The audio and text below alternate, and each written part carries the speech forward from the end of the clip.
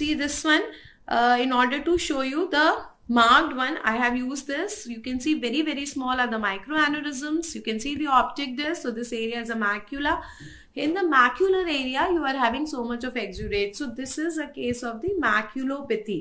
This is a case of maculopathy, and maculopathy is the most common cause of the diminution of vision in the patients of diabetic retinopathy. Most common cause of diminution of vision in the patients with diabetic retinopathy is none other than maculopathy. Now there is a proper misconception usually that the maculopathy will take place only after PDR. No, maculopathy can take place after NPDR also, and it can take place after PDR also. So this is the NPDR. This is a NPDR which is leading to maculopathy because there is no proliferation, no neovascularization here.